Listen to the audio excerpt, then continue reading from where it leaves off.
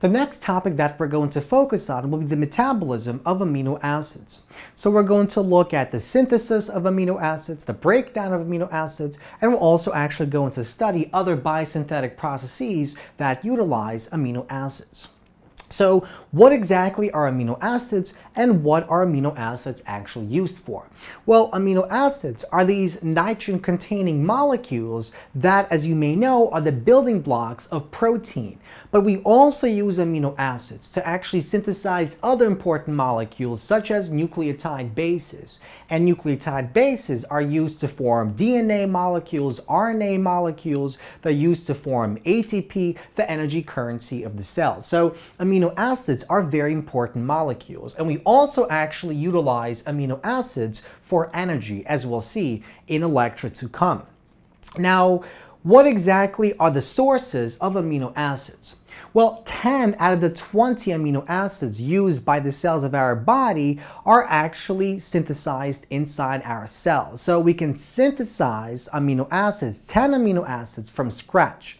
But the other 10 amino acids are called essential amino acids, and that's because we cannot actually synthesize those 10 amino acids. These 10 essential amino acids are obtained from two sources. Source number one are dietary sources, so we can ingest protein, break down the protein into amino acids, and then use the amino acids for some type of process. And the other source of amino acids are the breakdown of pre-existing proteins found inside our body, inside our cells. So recall that we ingest food, and then that food, if it contains protein, it makes its way into the lumen of the stomach.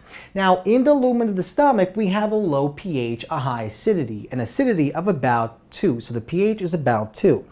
And that low pH essentially stimulates, it activates an enzyme, a proteolytic enzyme known as pepsin. So the protein inside the stomach is essentially denatured. It essentially goes from being a very structured protein to a randomly coiled protein, and that increases the surface area of that particular protein. And now the pepsin can act on that increased surface area and break down that protein into smaller protein molecules. Now, those smaller protein molecules move from this lumen of the stomach into the lumen of the small intestine. And once inside the lumen of the small intestine, we have other proteolytic enzymes produced by the pancreas are secreted into the lumen of the small intestine. And these proteolytic digestive enzymes essentially begin to cleave the smaller proteins into oligopeptides and free amino acids.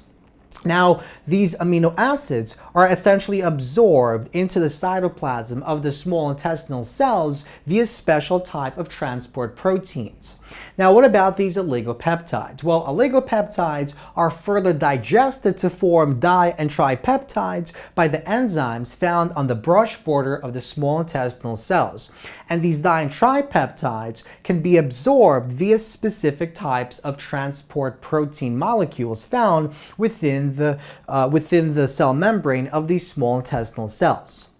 Now, these di- and tripeptides inside the cytoplasm, they're further cleaved into amino acids. And then those amino acids, in combination with these amino acids, are transported into the bloodstream. In the bloodstream, then they move to their target location, their target cell. Now, the other pathway by which we obtain these 20 amino acids is by breaking down the existing proteins that are found inside our body. So we have proteins found inside the cells as well as outside the cells. And these proteins can be broken down and recycled into amino acids. So we have many different types of proteins that exist as enzymes, and these enzymes must be inactivated. And sometimes to inactivate an enzyme, we proteolytically cleave it, we destroy it, and then we recycle those amino acids. Now, some proteins can be damaged, for example, via oxidation processes. And when proteins are damaged, we have special types of complexes that exist inside our cells, as we'll talk about in the next lecture, that utilize a protein known as ubiquitin and a complex known as the proteasome complex that essentially breaks down and degrades damaged or misfolded proteins into their amino acid constituents. And then those amino acid constituents can be utilized by the cell to carry out some type of process to build some type of important molecule. Now, unlike fatty acid molecules or glucose molecules, amino acids are not actually stored inside our body. So if we have excess amino acids, we cannot actually store that excess amino acids in the same way that we can store glucose as glycogen or fatty acids in our fat cells.